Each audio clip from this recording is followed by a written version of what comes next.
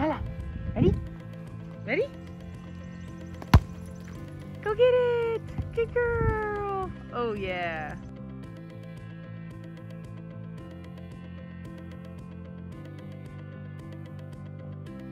Come on now. Come on. Nope, you gotta bring it. You gotta bring it back. Come on. Nice job. I'm not over there. Girl, what you doing? Come over here. Hey everyone, this is Livy Flanagan. Welcome back to my channel. Today we are going to be staining the deck. Yay! So that makes for some fun outdoor living space, just to get to spend some more time outside. So I just really quickly wanted to show you the before shot. What do we have before? All right, so we think this top part up here was like an original part of the house. The boards seem a bit older than the bottom part of the deck. So this is the original. You can see there's some spots that look painted, some spots not. And then down here, we believe that this was an add-on to the deck. And some boards down here had rotted, so my husband replaced them and he built this awesome bench. So we're gonna be using this product called Deck Correct by Cabot, and it's supposed to cover up any kind of issues with the wood. So since we have so many different types of wood, we're gonna try this product out and we'll let you know how it works at the end of the video. We have our halfway of doing the railing update. Learned a little tip for you guys. Do the sides before you do the front, so that way you don't get paint on the back of your hands.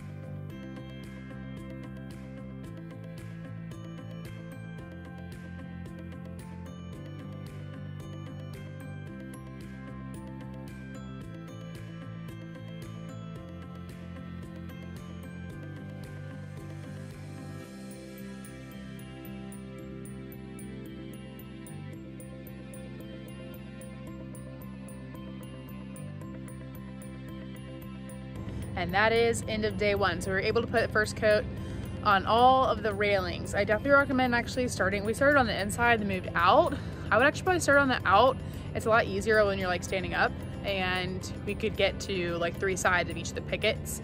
From the outside, we only like really painted one because we had already painted them on the inside. So if you have a deck like ours, I would definitely start where you can stand up. It's much more comfortable.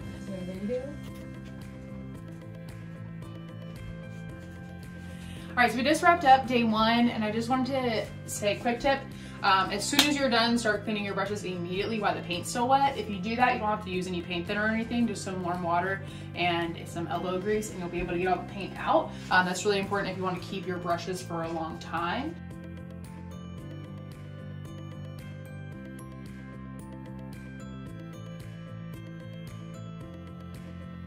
So I just really quick wanted to go over what we did before we shot this video. So we replaced some of the boards that were rotted. We just pulled them up and put down new boards. And then we gave everything a sand with a random orbital sander that we got from Lowe's. We just use 80 grit sandpaper, nice and rough. You don't have to have a super smooth surface for a deck. And then we power washed the deck. There are some companies like Valspar and stuff that will sell like wood cleaner. You don't really have to use that. If you have a power washer, you'll be able to get all the grime off easy, and that way you don't have to use any like chemicals or anything when cleaning your deck. Just a nice power wash will do it good. So replace the boards, any rotten boards, give it a nice sand, good power wash, and then you're good to go, ready to stain. So I just wanted to quickly show you everything that we're using to stain the deck. So I've already talked about the Cabot Deck Correct, and we're gonna give you a review at the end of the video. You also might want to use some wood filler. We had a couple places that had some holes and, you know, random cracks and stuff. So you can fill this in those places. So I already talked about how you want to give your deck a good sand before you get started. This is the random orbital sander that we got from DeWalt. It works super well. You plug it in, it's not that heavy, and it's really easy to get the job done. We use 80 grit sandpaper, so you want to make sure you buy the rounds with it. These like Velcro onto the sander, and they work super well, super easy to do. Next, the things that you need besides that are super cheap, and you can really get like any kind, a tray to put your roller in. We definitely want a roller with a stick for this job. You don't want to be on your hands and knees the whole time. And then just some paintbrushes, and you're good to go. I like Purdy paintbrushes. I don't know. My dad likes these, therefore I like them. So they work super well. They're really hardy. If you give them a good clean when you're done every time, they last you a really long time. So we've already used these for like 4 or 5 jobs, and they're going strong. So that's it. Stick around, hang out for day 2.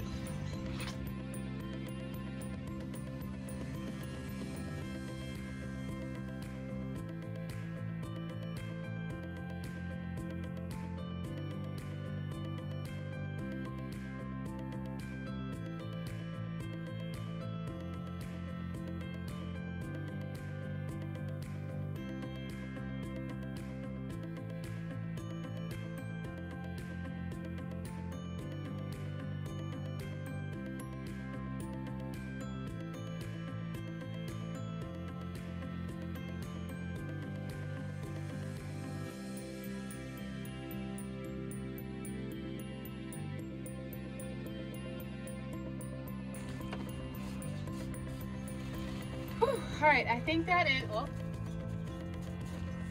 that's it for day 2. So we got all of the first coat completed. It's already starting to dry in a lot of places. We rolled everything, we brushed everything.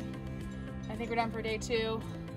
Tomorrow we are going to be doing the second coat. Thanks for sticking with us. Hey guys, welcome to day 3 of staying the deck. So something we're going to work on today is to take a look at the boards here. We were able to get on top pretty well with our rollers, just a few places we need to go back over. But in between the boards, it's really hard to get in the crack and get paint in there. So we're gonna try 2 different things and we'll let you know how they work. These are used for edgers and painting. They're replacements for an edger brush. So we read that you can take these and you can dip them in paint and then put them between. So we'll see how that works. If that doesn't work, we're gonna try one of these like baby brushes and see if that will work to get in between. So we'll let you know how these do at the end of today's video.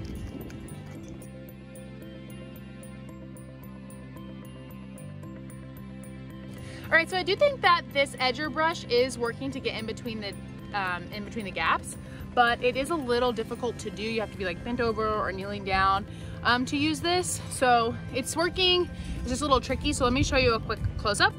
So I folded my like edge over like this so that I could get it on both sides of the painter. And then you just kind of rub in between your crack of the boards.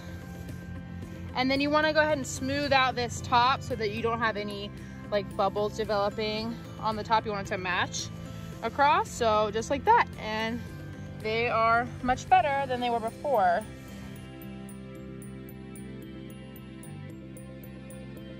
All right, I just did a couple rows with the brush.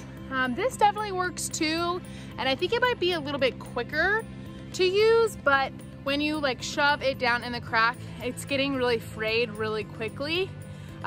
Maybe if you have like a slightly higher quality brush, it might work, but this is really getting frayed really quickly, and it's not doing as good of a job and getting like deep down into the crack between the boards. I think I'm gonna stick with the pad for the rest of the job just to make sure that I'm really getting it done right the first time so I don't have to like go back over everything again.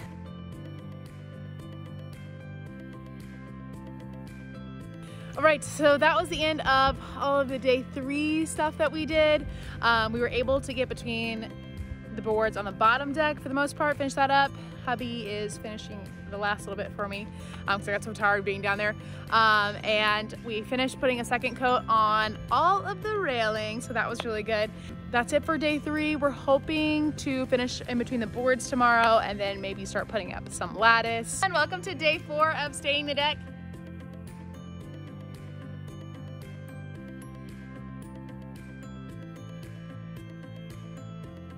I want to show you the progress and how this Deck Correct is working on filling in some of the bad spots in this old wood. So check it out. These are the boards where I have gone over with the edging brush, and you can see it's really filling in even these like kind of bad cracks and crevices on the wood. This is where I haven't gone over yet with the more detailed brush. We just rolled this with our roller.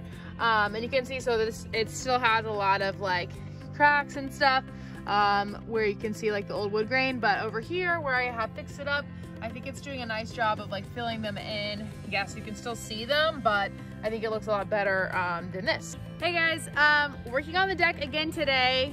I don't know what day of work this is. My guess is 6, maybe 7, I don't know. But today what I'm gonna be working on is scooping up all this mulch that we have right here underneath the deck. We had put this here because the previous owners had some like really big pampas grass growing, and we did not want that to come back.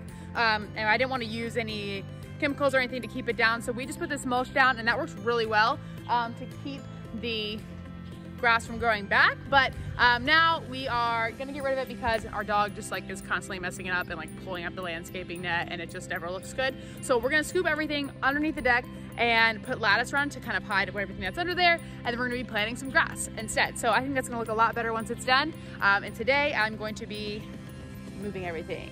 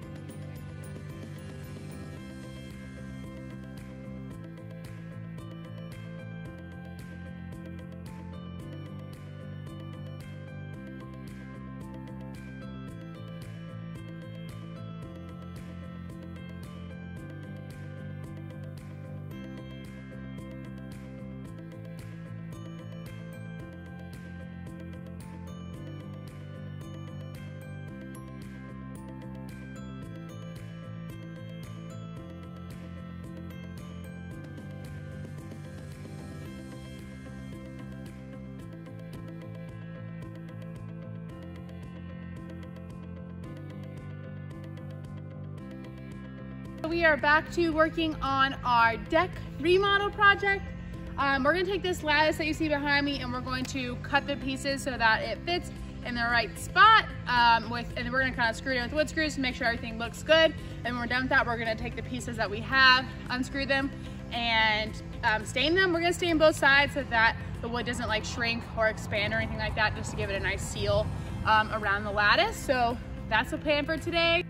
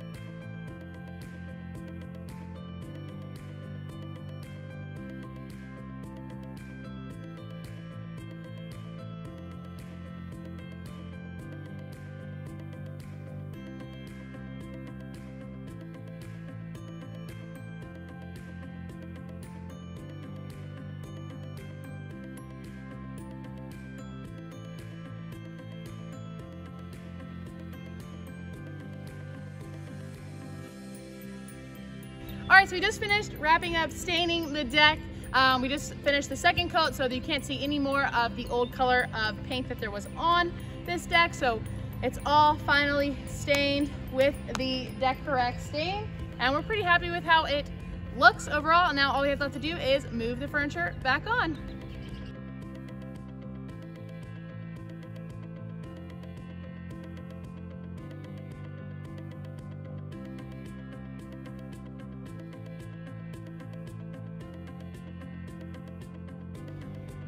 All right, everyone, here is the official final tour. The deck is all stained. We got just a little bit of rain this afternoon, but other than that, it's looking pretty good. And I finally got to put the porch furniture back and got all the new pillows on it. I think this area looks super cute with the lights and everything.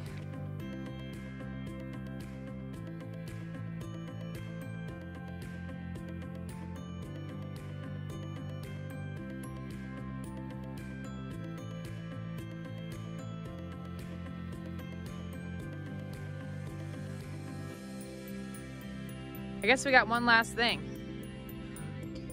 Gotta take that tape off. Really quickly wanted to go over what we thought about the Cabot Deck Correct. So it did a really nice job of covering up the different types of wood that we had, even wood that had already been painted. You can't see that at all anymore, and it does leave a nice kind of like grip texture to it, so you never feel like you're gonna slip and fall, but it does dry really quick. Like it would dry in the pan, and we end up having a few drip marks where it just dried too quickly for us to go and get them, and it required a lot of stain for us to complete our whole deck. It took us 9 gallons to complete it, but it does what it says it's gonna do. It's very thick, and it gives a nice coverage to an old deck. So overall, we really liked it. Just be prepared to buy a little bit more than you expect. And actually, So I already talked about how you want to give your deck a good sand. cut. Let me see that clip, please. Right? What's the word? Super. I don't know.